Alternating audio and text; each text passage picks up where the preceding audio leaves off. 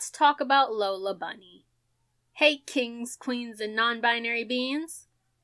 So, if you haven't heard, there's an upcoming sequel to Space Jam, a 1996 family comedy starring Michael Jordan and the Looney Tunes.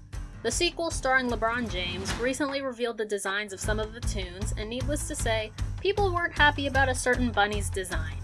That bunny was Bugs Bunny. I'm kidding, obviously it was Lola Bunny. Immediately the changes were clear. Smaller chest, less defined arms and legs, and a looser, less revealing uniform. Now, unlike most people who are angry about the redesign, I didn't have an issue with this because I was into her or her being sexy.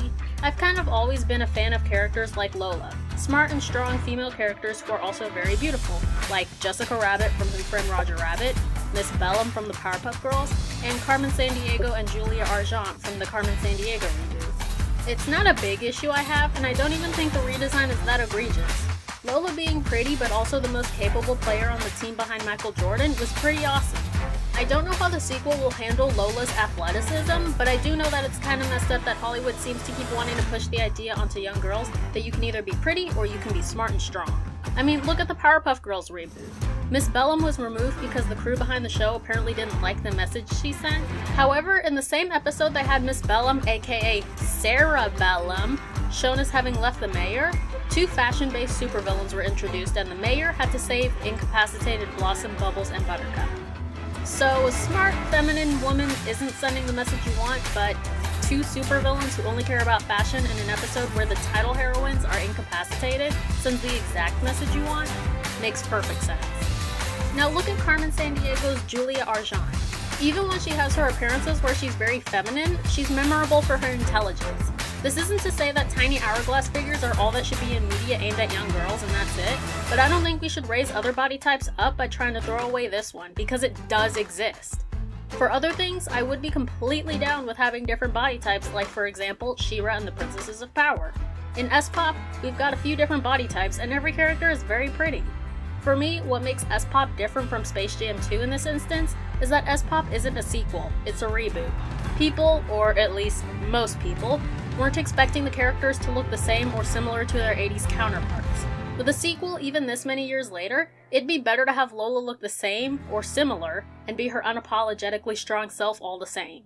This isn't even to mention that the desexualization of characters seems to almost always be boobs are bad, which is dumb because women have breasts, and they aren't inherently sexual.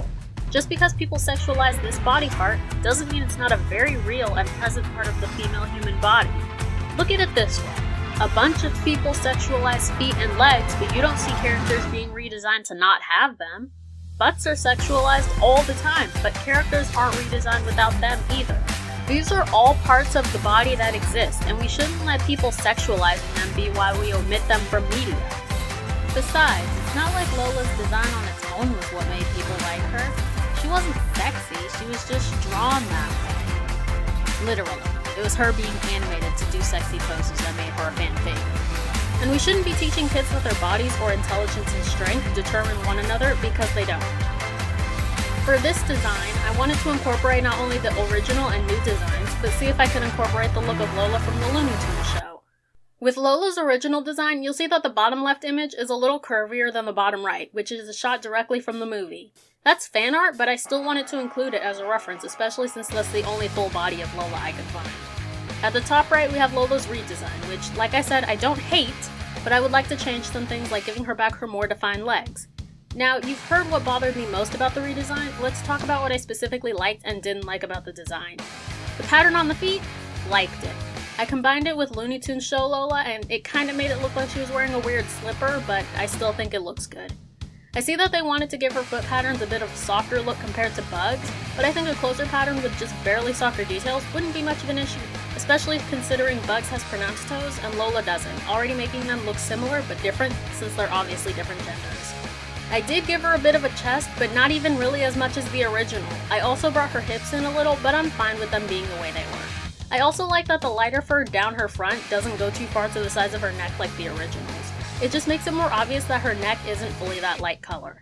I tried to make her look a little more muscly in the arms, but I don't really draw muscles that much, so it kind of just looks like she has thicker arms, but it's definitely intended to be muscle. In the original, Lola is the only toon good at basketball at first. I took this to mean that she must work out or do some kind of exercise regularly, so I felt like it fit her more to have arms that were more defined and less noodle-like. I like that Lola's hair seemed to stay the same and just got a touch darker, so I tried to capture a kind of platinum blonde between the original and new designs. I love the little compression short thingies under her uniform shorts, but I just made them a little more hidden under her uniform. As for the basketball shorts themselves, I think I made them a little shorter, but since the new design doesn't really have knees, that's also something I don't really like. I can't tell. They're definitely a couple inches longer than the original design though. The jersey is definitely shorter. I wasn't the biggest fan of Lola in a sort of sports bra in the original, but I did like the idea that she would have a modified uniform to make her stand out, being the only girl on the team. I like that the holes of the gloves are like flat rings versus full-on Sonic the Hedgehog looking rings. It kind of feels like gloves a little bit more unique to the toons rather than just copies of Mickey Mouse's gloves. I like the change in eyelashes, and I definitely kept that. The old ones felt kind of childish, if that makes sense. Like, I look at old Lola and LTS Lola, and I don't think the 3 long eyelashes suit movie Lola at all. I'm definitely more of a fan of the eyeliner look with the 1 lash on each eye. Lola feels like the kind of girl who would do the bare minimum in makeup, probably because she already knows she looks good, and that brings me to my next point, which is the eyeshadow. It was more so just dark orangish red fur over Lola's eyes, but like I said, I think the less makeup it looks like Lola has on, the better. I love that Lola's eyes are a darker blue-green rather than the kind of icy seafoam green they were before. That, next to her new blue uniform, makes her eyes pop, which works well since her eyes are probably going to be half-lidded for most of the movie anyway.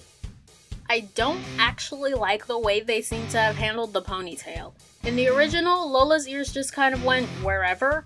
I really liked LTS Lola's ears, with the backs of the ears being at the top always. The ears fall down nicely and don't need to randomly sway every which way.